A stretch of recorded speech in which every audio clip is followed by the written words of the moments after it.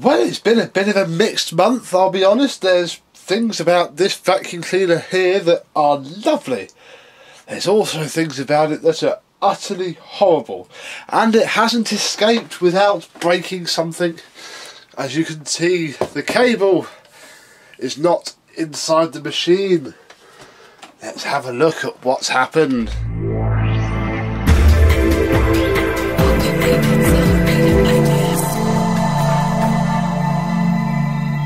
Hello, my vacuum cleaner chums, in this August that we find ourselves in. How are you today? Obviously this is the second video of mine that you are seeing because I am doing a one-off for my mother.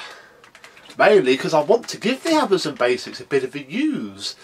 And it seemed like an ideal top-notch opportunity to give it to Mum and say use it. Whilst I refurbish her Mina, which needs doing anyway. So this is the proper one, this is my one. We have the Hoover Lifetime, which it's been lovely to use. It's really small, really nimble, it follows you around like a little puppy dog. It's very nice. Let's just go through things. This floor tool is really, really lovely. It's a little bit linted up. On the hard floors it's great, it just glides along nicely. On the carpet that we have, it sticks itself down nicely. It's been very pleasant, I'll be honest. It's a bit dusty.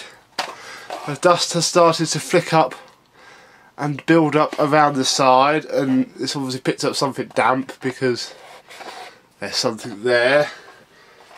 There's also some lint around the wheels. If you follow me on Instagram, you will have seen the video that I put up. We moved the bedrooms around last week, so this got all of the dirt from under the beds, went right the way through everything.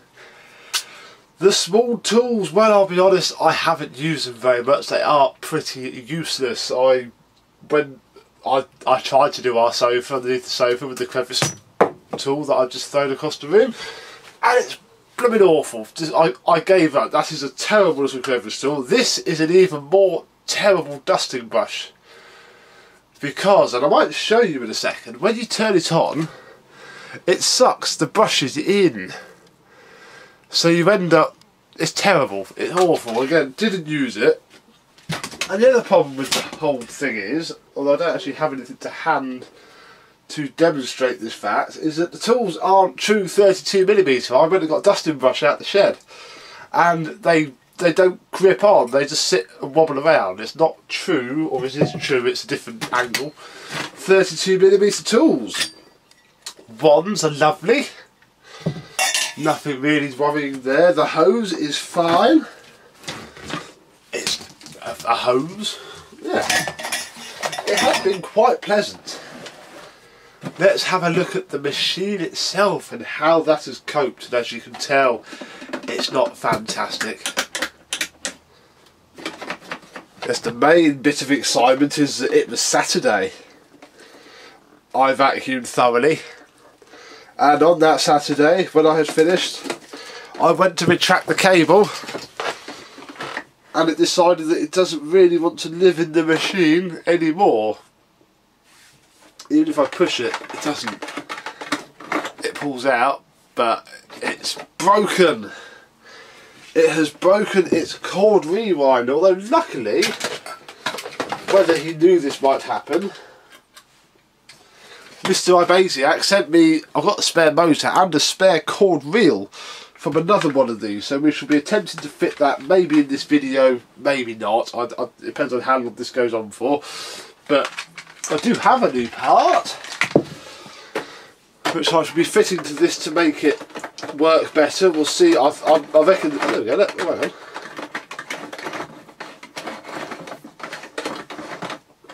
Something's not right. I reckon the springs. Oh, there we go. Ooh, ooh. Well, you didn't do that on Saturday. I reckon the spring's untensioned itself. I've been very careful. The cable hasn't been ripped right out. It's not been held tight. It's not right though. It's very slow. So, well, we will have a look at that anyway.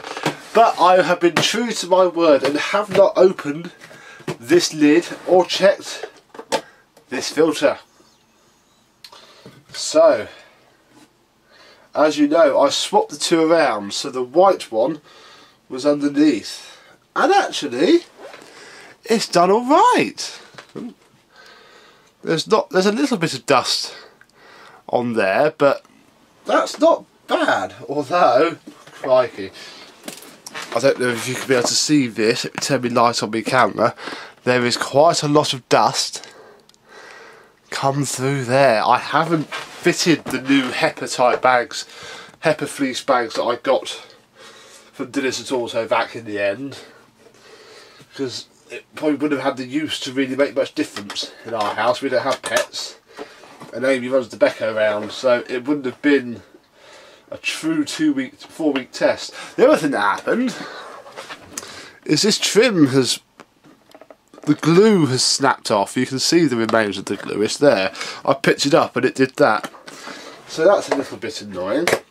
Let's have a look under the hood. And it's okay under the top. Let's remove the bag, which is quite full. Actually, that's quite full. We probably won't tear it open because you don't watch me for that. Let's seal the bag up. That way. There we go. So that's not bad. That's got some dirt in it, I'll be honest. Nothing visible. I mean, that side's a bit browner than the front, obviously where it's been pulling at the motor, and there is a little bit of fluff on the filter, and in fact quite a bit of dirt, so it has been pulling stuff through. Obviously there's a skid mark from when we first used it. Yes, it's not bad. It's done alright, but yeah, not a truly spotless job, I am afraid. And I don't think I can shut. Oh no, I can shut that. That's fine. Then we won't fit it in the bag. We'll put that in there for now. Oh yeah, the Hoover Lifetime. It's not even too scratched up, considering I bounced it over the stair gates. It is nice. I really do now want to get an Ariane. Was it the Ariane or the Telios? Whichever one was first of this design, with a nicer motor, not the Antec Screamer that is in it, because my god, this is loud. This is almost terrible loud. I'll be honest, this is the one thing that ruins this machine, is the noise. Oh, the noise is terrible. It is awful. Horrible, horrible noise. But the machine itself is nice. The design is nice. I can see why Hoover ran with this design for so long. It is a very smart looking thing. But what are we going to replace it with? Well, you might like this, because I had a thought once I'd refurbished it. There's a clue. And again, because I don't like them, I'll be honest, I thought, well, I'd best use one for a month. So it has been waiting ever so patiently for its turn. And I fixed the switch last night. I changed the switch. It was slightly sticky. Yes, I'm going to use the Dyson DC11 all floors for a month and see if I can change my opinion on them, because I'm not keen, I'll be honest. So that makes this video really easy to do, because this is as it was pretty much after the refurb video. Apart from, you may remember that I was moaning about the floor head not pivoting very well. Turns out I fitted this part upside down. Because that spins freely, I got it the wrong way up. You can see the little plastic pock marks from where I was trying to see if I could bend it back. It was on upside down. So that will now work a lot nicer. It still has the dirt that we left in it after using it briefly.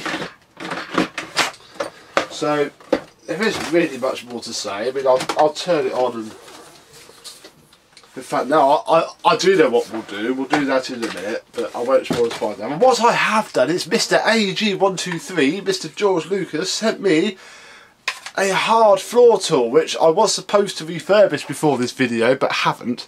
So it is a little bit dirty, but I don't really care about that because it's going to get used.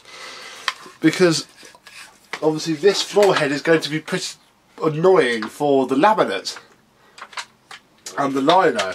So I have a hard floor tool from a different generation Dyson. However, it does fit. You just got to get the taper right. Then once it goes in, look, that fits all right.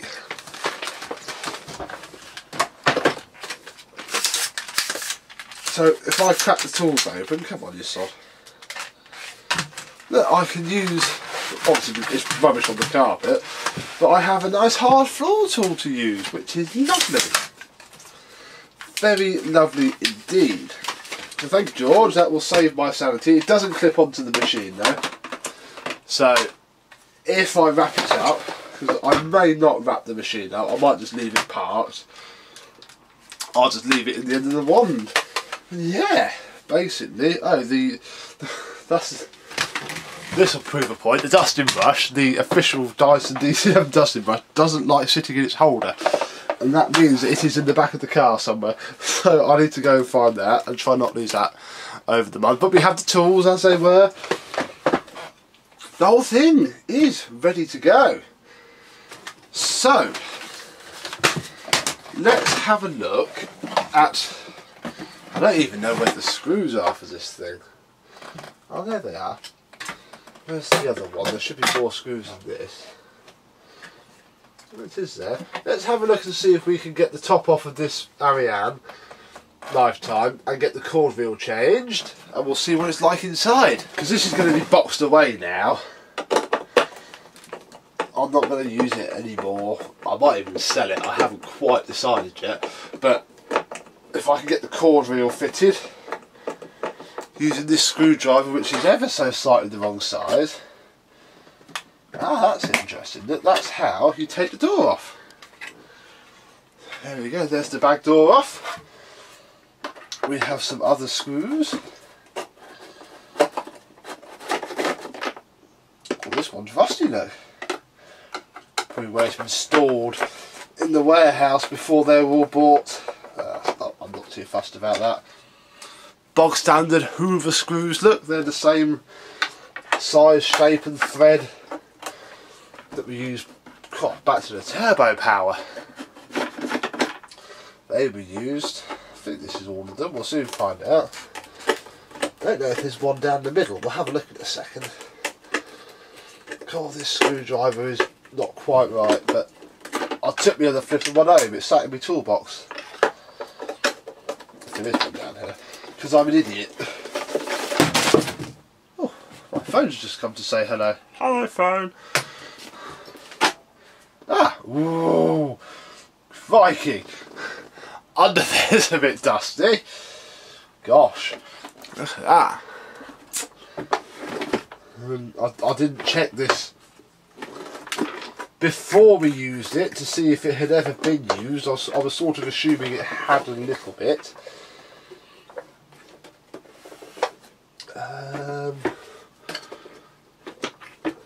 Do I need to take the pedals off? Let's take a wheel off though. Oh gosh, how do we get into this? I might just stop doing this now and leave it for another day maybe. No, there's got to be a way. I reckon these come off. Ah, they do. Aha! Ah yes, there's the other screws. Oh, this line has seen a lot of use and has been cleaned up. Oh, this is actually pretty terrible. I cannot tell you either way, I'm afraid, because I didn't check this before. Probably that pre-motor filter, I would say it probably was like it before, mainly because the dust box isn't that dirty.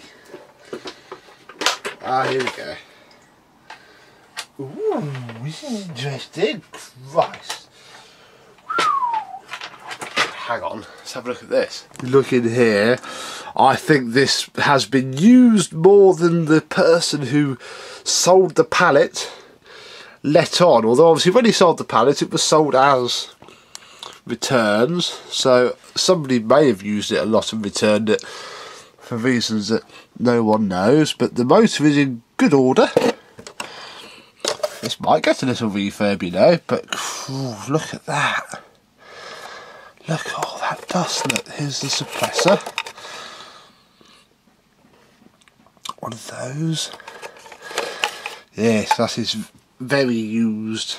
But hey ho, let's change that. Which I think just lifts up. It does look. It just lifts up nicely. Now I'm going to take the lead off of this one. So here we have the other identical cassette. 2000, the 5th of 2000. What's this one? This is the 2nd of 2001. So they are different size parts, and if I hold them the same way, the red wire goes this side and the blue wire goes this side. And then the whole thing just drops back in. This is going to be a nice simple fix. I just want to do this now, just so that I can bin it basically. Although I might keep the cable, because that is quite a handy flat cable for something else. So I should be keeping the cable. We may get a refurb thread out of this. I'll be honest, I mean, I've got a slightly used working motor, but it doesn't need a motor. The motor is okay. It's just all that dust, man. Look at that. I don't know. I haven't decided, I'll be completely honest. Oh, I haven't even put this back in. If I'm going to keep it or not. Because it is nice, but I don't know, it's not something that I would collect. So you might see it on eBay, you might not, because I might just sell it as is on Facebook, just as a Hoover. Or I might keep it. I just don't know. I'll be honest. I'm not going to clean it up now. It's going to go back in its box for now, at the very least. With all the other bags, I mean, I could run it for another month after it's been cleaned up, but quite frankly I haven't got time for that. We've got many other vacuums that need to be run for a month, haven't we? I can't go running everything twice just to see what happens. I don't have to do these screws back up mega tight because I don't want to strip me screwdriver head on, and that can't be for this use because that would be terrible. But I don't remember seeing that much dust down there. But then there is a fair bit of dust on here, but sure, oh, I don't know. Who cares? We all care. That's why we're watching this, isn't it? Oh wow, there's a screw under here as well, isn't there?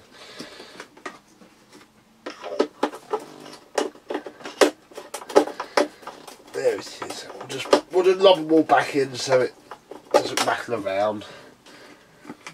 And yeah, if I do keep it long enough to do a full bore strip down and refurb thread, it doesn't really matter that all of these are loose, does it? Does that one go in here? Ah, it did, but on this, hang on, I'm about to be very silly. Very silly indeed. Whoopsie, whoopsie.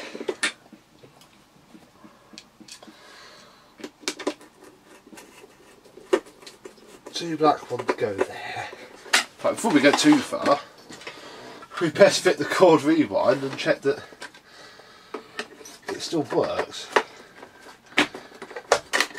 Gotta fit it now.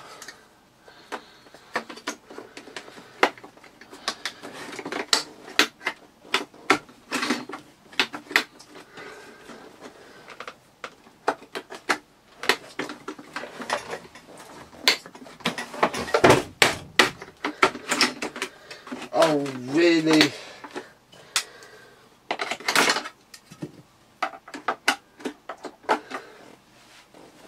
Oh, I think I've... Oh gosh.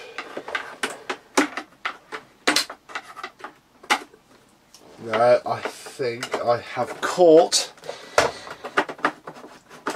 the button underneath everything. That's the button. I think it's actually pushed up a little bit. Let me sort this out, hang on. Well, that was an annoying fiddly job. And the upside is I can't put the last screw back in that sits under this pedal, because to get the pedal to sit properly I had to fit the pedal first so it sit over the top of the cord reel thing. So slightly annoying. But there we go. We're going to put the blanking plate that covers all of the gubbins for the optional, or on the higher models, adjustable controls. Just do the last screw up. But I haven't even thought about the power switch. I don't care at the minute. We'll just fit it. It's too hot to faff around, as long as it fits and doesn't get lost. I don't care really. Not now. That is working, sod you. I do have a screw left over. I'm just going to fit it in there. And I hope it gets clamped down by the next part that's fitted. Just put the bag door seal on. There we go. We'll fit the bag door. Put the clamp on for the bag door. And its very long screw. Oh, I've missed a screw somewhere. Hang on. Where have I missed that from? There. Yeah, sod. Let's put you in now while it's easier. Go. I'm not aiming for perfection on this, just get it together enough so all the bits don't get lost and it can go in its box and be a project, I think, for another day, because that is so dirty in there. I'm a little bit surprised. Somebody's obviously gone to a great length to clean up the outside. I mean, I know it wasn't Ibasiac, this was Pallet Fresh, so obviously the people who returned it to Hoover, who returned it to the store, someone's gone to a lot of effort to make it look clean and tidy, haven't they? Wonder what my Turbo Master looks like. I think that was brand new though. This is used. But hey ho, we now have the new vacuum to use. And I wonder what we can christen it with. Well, I have here some of the dirt, not all of it, just some of it, from the Lifetime bag. We'll start off with the big chunks. Let's try and leave this in shot so you can roughly see it.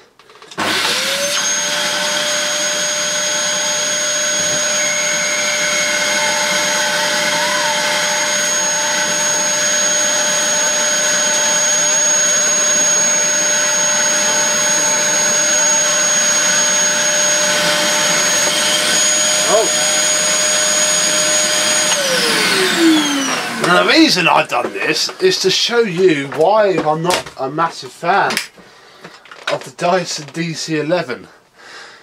It clogs up so easily, either here where it comes out or as it enters the bin. I mean, obviously I'm picking up quite big chunky stuff, so it's slightly to be expected. I can just push it down there a little bit just to finish off this video. It doesn't fill the bin evenly unless you're vacuuming up fine dust. It all catches and it's just not very intuitive. This should work again now.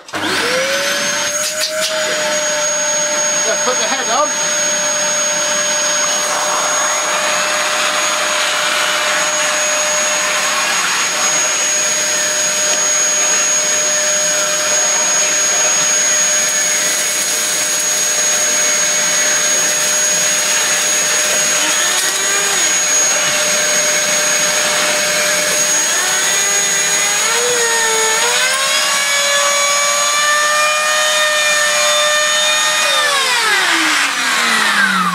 Now you hear that overspin. That overspin is this being clogged up as well. So all the suction is being diverted to the turbine rather than a little bit of it going off and coming out to here. So yeah, this isn't the machine to do big mess tests on, although I would love to see Roger give it a go because I like his best tests. Right, let's pick up the rest of the big chunks and the final clean up.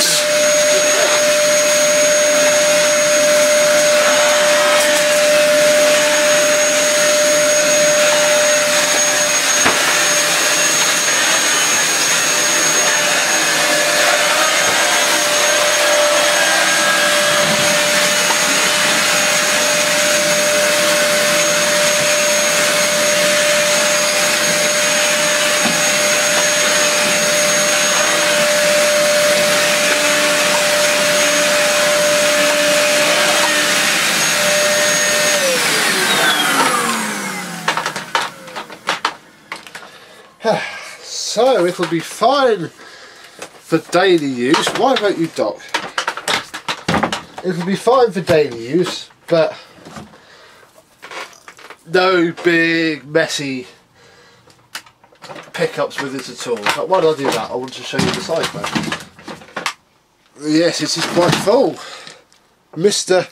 And this is why the max line on Dyson is always just a little bit pointless. I know there's a certain YouTuber who basically calls people who go over the max line scum and is very rude, but look from this side, there's loads of them. That side, well, it's clogged itself up 3 times. Yeah, this is my reservations about the DC-11.